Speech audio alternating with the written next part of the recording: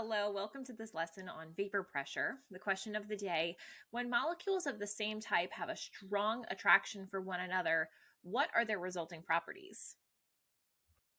There is a very complex definition for vapor pressure out there, but really the one I like to use is this: the willingness of a solid or liquid to evaporate and become a gas. Particles do not have to boil in order to become a gas. They can just evaporate on their own. You may have ever had a glass of water on your bedside table, perhaps. You'll leave it there for a few days. The water level can drop, and that is because the water is evaporating out of this glass. That is the concept of vapor pressure. Stuff will just evaporate on its own. Some substances will have that evaporation happen more quickly than others, and that is a credit to the amount of vapor pressure that they have.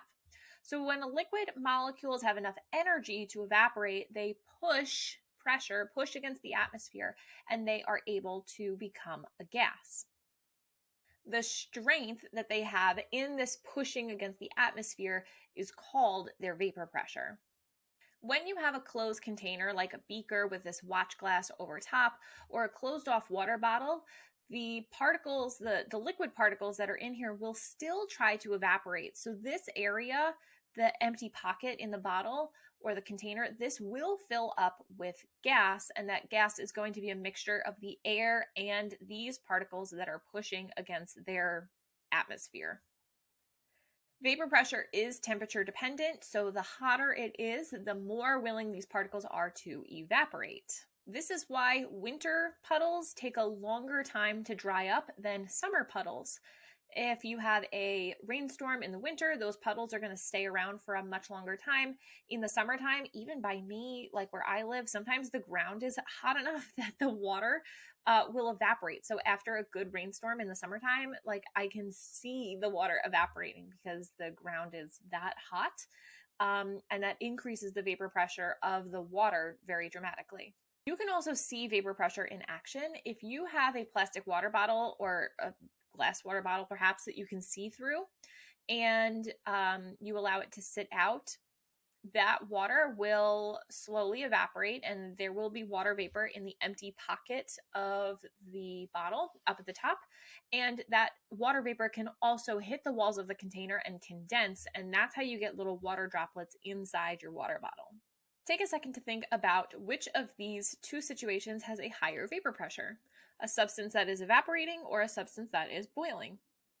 The substance that is boiling has a higher vapor pressure because theoretically this would have a lot more heat added to it, which would increase the temperature of your substance, which in turn will increase the vapor pressure of the individual particles. They have more energy to push up against the atmosphere and become a gas. A high vapor pressure indicates that the substance really wants to evaporate and become a gas. Think for a second how that would affect their boiling point and their intermolecular force. These substances are going to have low boiling points, meaning that they don't need a lot of energy to boil. They're going to boil quite easily, and that is a result of a very weak intermolecular force. If you have ever taken off nail polish and if you've used acetone, which is nail polish remover, that dries off of your nails very quickly. Even think of hand sanitizer. The alcohol that's in the hand sanitizer will evaporate very quickly and dry your hands.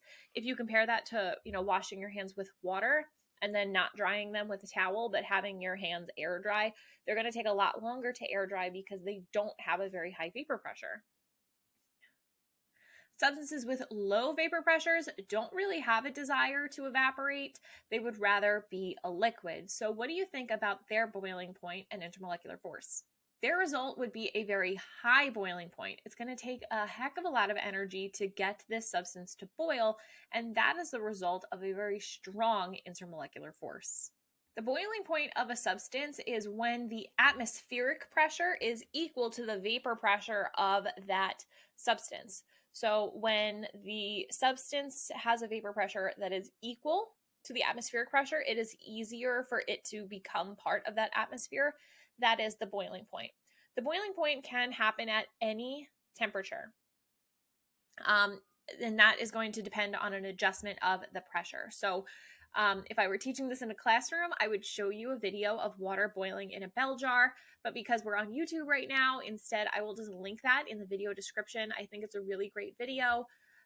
Really what happens is that you have a beaker of water inside this big jar, and it's set up such that a vacuum pump can suck the air out of that bell jar, which is going to remove air particles and more or less drop the atmospheric pressure. And in doing that, the water that is in there will have a high enough vapor pressure that it will match the vapor pressure. It'll match the atmospheric pressure, and therefore it can boil even though it's not 100 degrees Celsius. So please take a few minutes to watch that video when you're done here. The normal boiling point is really what we talk about most often when we talk about boiling points, and that is going to be the temperature where the substance boils when the pressure is standard pressure. So for water, that's 100 degrees Celsius. Water boils at 100 Celsius at 1 atmosphere of atmospheric pressure, or 101.3 kilopascals. The normal boiling point of water specifically is at STP, but you can change the boiling point of water dependent on atmospheric pressure. So if you are higher up in the atmosphere, maybe at the top of a mountain where there's less air pressure, you don't have to get your water as hot to boil it. Typically, the questions you get about vapor pressure are going to be in concept regarding the type of intermolecular force, or it is going to be based on a graph of vapor pressure charted over a particular temperature. In that case, you would just use graph reading skills in order to determine the vapor pressure of the substance at a particular temperature, and then compare boiling points. So typically on those graphs, we would look at the temperature on the x-axis and the pressure, the air pressure on the y-axis, and you can find your standard pressure and then find the normal boiling point of that substance just using the vapor pressure curve. Most of those curves are going to be exponential looking. They're not quite exponential, but they kind of look that way with the curvy line. The more energy that is added, and the more heat energy that is added, the easier a time particles have evaporating, and the stronger their intermolecular force, the harder time they have evaporating. So it's important to kind of weigh those two things side by side when you are comparing the vapor pressure of two different substances. That's all I have for you on vapor pressure. Again, you should go watch that bell jar video. I will have it linked in the video description, but I will also link the video that I have done on the effects of intermolecular forces, which will dive into this boiling point and vapor pressure together a little bit, so you can see better how the intermolecular force plays a role in vapor pressure and boiling point. Please leave any questions you have in the comment section below the video. Subscribe so you don't miss the next lesson, and I'll see you there. Bye.